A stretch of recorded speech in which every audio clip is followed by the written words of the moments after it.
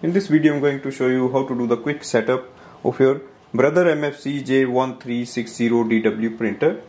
First step is to switch on the printer. So plug in the power cable at the side of the printer. So we have to plug it in here. Press the power button. Now install the setup ink cartridges.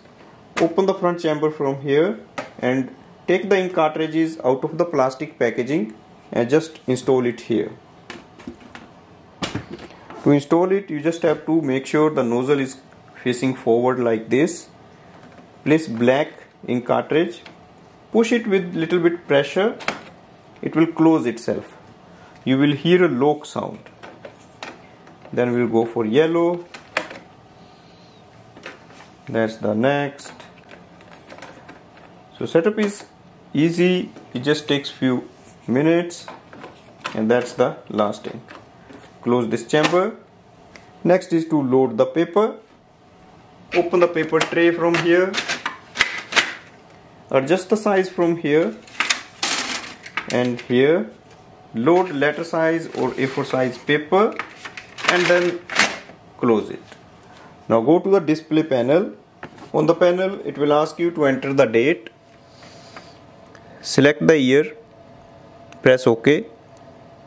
Then select the month.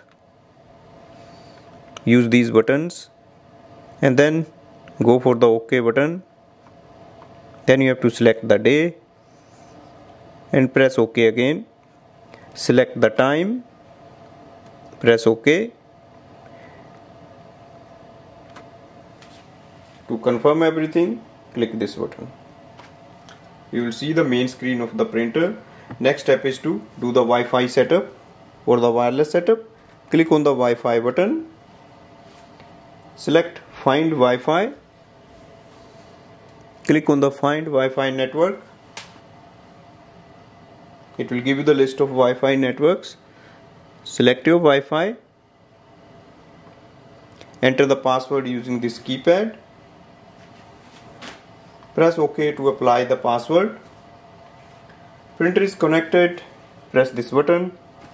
You will see the main screen of the printer with the wireless icon on the screen.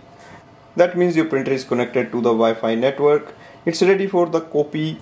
We can also do the printing and scanning by adding in a device. Go to your smartphone and download the Brother Mobile Connect app. In the app we have to add the printer, so click on the Add Machine. Select Add Connected Machine. Select your Brother printer and it should install instantly. Click on the Exit Setup. It will take you to the Brother website for more details, but right now I'm just going to go back to the app and you will see your printer, and here we can start using it for printing and scanning. So that's the quick setup of the printer. Thanks for watching.